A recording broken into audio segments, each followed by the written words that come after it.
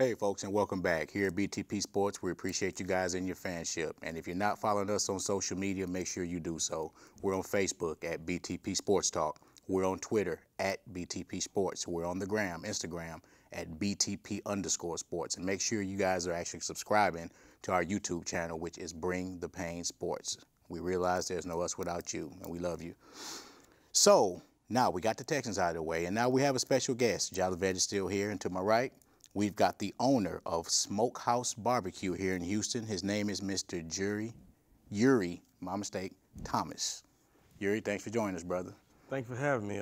Just happy to be here and represent what I stand for in this food, and also come and converse with such esteemed panelists such as Mr. Mitch and Jalavet over here, and just trying to see what y'all have to offer, and maybe we can come around with some good things in mind. Yeah, we plan on it. We plan on it. Now, I know what some good things you got, and when we got here, now, when we decided to have him on the show, I said, now, I can't cut for your food unless I know what your food tastes like.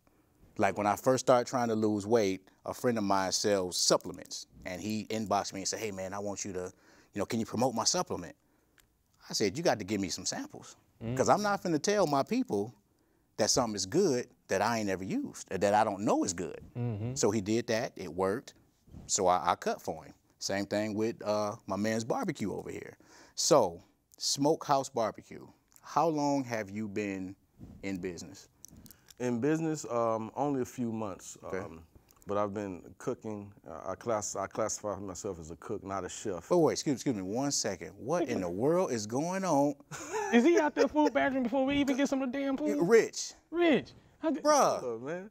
Uncle Elmer, can we get some? Oh my God, he got cheese and we got to ride to the thing. Oh too. my God, That Rich. is the perfect compliment. But that is the perfect. Rich, look, pour the bones out, brother. That's a fat man at work right there. Brains. See, what we have here is the Homo sapien just loves eating barbecue ribs. Oh my God. Man. Well, folks, now you see how good the food is. It is. Okay, so didn't mean to cut you off there, brother, but tell me about how long you've been in business. You said a few months. Yes, I've been in business a few months, trying to get my feet wet and build my clientele up. I try to do things that's different. We're in Texas. Everybody does some sort of barbecue. Right. Either they can barbecue, which is about that many people that you ever come across, or they can't. But any accord, when I come along and I try to add my little flavor and a different approach to the same thing. Right. I've been getting good results, and I've been getting blessed to be on segments like this. Right. I can see the light at the end of the tunnel, so Okay. I just try to bring some different qualities in the same service that you would expect from your most favorite restaurant, just condensed in a smaller package. That's named it. Euro. And it's funny that you say about the people in barbecue, because when I moved to Texas 10 years old, that's all I heard about was the barbecue, the barbecue, the barbecue. The best barbecue in Detroit is a place called Texas Style Barbecue. Until today, I had not had barbecue as good as that place in Detroit called Texas Style Barbecue, and I'm in Texas. This brother here brought some ribs, some macaroni and cheese, some baked beans. With brisket in it. With brisket in it. And I say this one for last on purpose, some brisket lasagna. They put brisket in anything. I guess it's gonna be brisket shakes next at McDonald's or somewhere, but folks, when I tell you this food was slapping, Jalavet, was it food? This is the fattest little guy y'all know. This dude eats me under the table, believe it or not. Dude, this barbecue was so good. I say, man, I'm just gonna have to be asleep on camera. And I even had the video bomb his own personal video that he was doing with his phone. Right. Yeah, you Right. did I that. had to. Real talk. And because to be honest with you, you know barbecue is good when you eat the meat and you don't even have to put sauce on it. Nothing. It already has its own special glaze on it. I'm not gonna tell people what it is because we're not gonna give people their secret away. We're gonna let you do what you do with that, because I'm just gonna tell you like it is. Tender, fall off the bone, no barbecue sauce, everything, and it's so good and so tender, the stuff don't even be stuck between your teeth when you get done with it. All of it just goes down. I ain't gonna tell Smooth that as lie. I butter. had to pick my teeth before we came on the show. But Well, I don't know. now y'all know me. Y'all know my new eating habits. Y'all know I don't eat meat. I don't eat pork. It was worth it. Look at That's the ultimate compliment. Yeah. That's the ultimate compliment. And I really. don't feel one lick of remorse about it. because it was worth every bite. Even Lil Mama in there was like, man, this macaroni and cheese is good, you know? Yeah, you. our new soccer person, y'all will meet her in a little bit. Not today, but y'all will meet her soon enough. So back to you, Brother Thomas. Now, what made you want to go into business for yourself as far as barbecue? Ooh,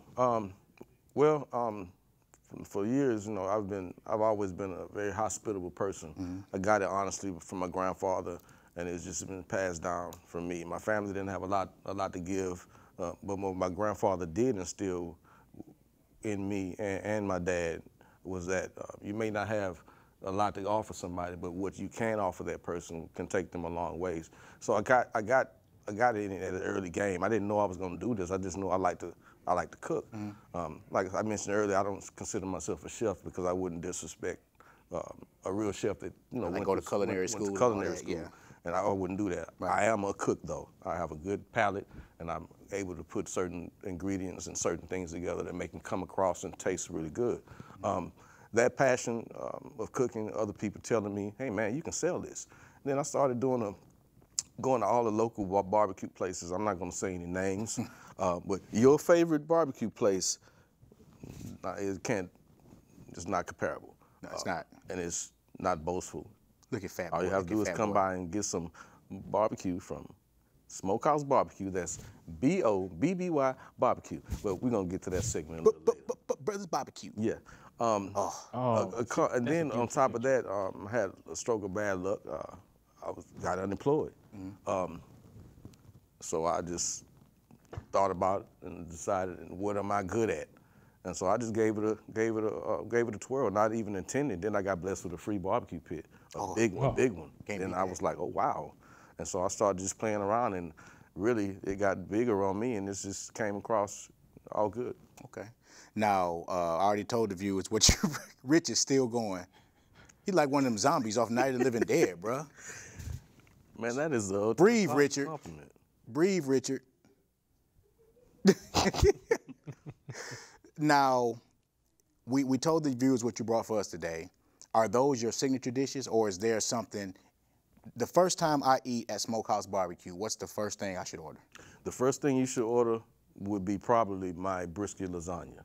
I didn't know it was going to take off. A lot of people, they're kind of apprehensive when I say brisket lasagna, because I don't know why, because it's just a different cut of beef. Yes, but I have to say that simply because I spent so much time making that dish. Right. It takes me like 14 hours just to smoke the meat to get it how I want it. Right. Homemade sauces, the tomato sauce I make by myself, and the cheese sauce I also make by myself. Everything is hand chopped by me, from the rooter to the tutor. Everything is me. So that would be the dish that I would recommend. And after that, you gotta try my cherry smoked and cherry glazed ribs. No, that's the secret he didn't want to say, but it's really not a secret, because I can tell you how to do something, but I'm not going to tell you what I did to make it come out that way. Exactly. I tell you how to do it, but I ain't going to show you how to do it. That's how you know he's a master barbecue, because you could tell somebody how to do something, but you could be like, man, I tried it, but it didn't come out the exact way you did it, and it'll never come out the same.